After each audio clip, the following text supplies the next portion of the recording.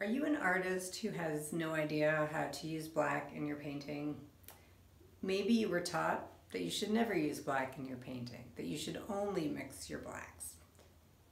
Maybe you weren't taught anything about how to use black in a painting. Today I want to discuss with you two different ways to use black in your painting. One is called chromatic black and the other is called pigmented black. So this painting that I'm standing in front of is a work in progress. I've been working on this using oils, and for this painting I did not use any black paint. All the dark values that you see, all the grays, all the neutral tones were mixed using pigments that were not black. So this is a method referred to as chromatic black. It's a technique that the Impressionist painters came up with because they claimed that there was no true black in nature and therefore artists shouldn't use black to convey nature. So they used different colors, browns, blues, reds, to get dark values in their paintings. One of the benefits to using a chromatic black is that you can keep the vibrancy of your paintings. You don't get black pigment sullying down your colors, so you can keep the nice bright saturation of your paintings. This is a technique that I use a lot in my work, so I really enjoy it.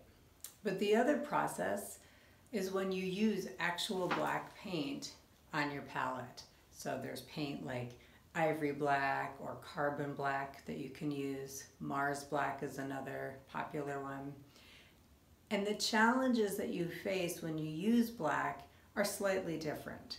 Like I said earlier, if you don't clean your brushes well when you're mixing with black, it's going to get into everything and really muck up your paintings.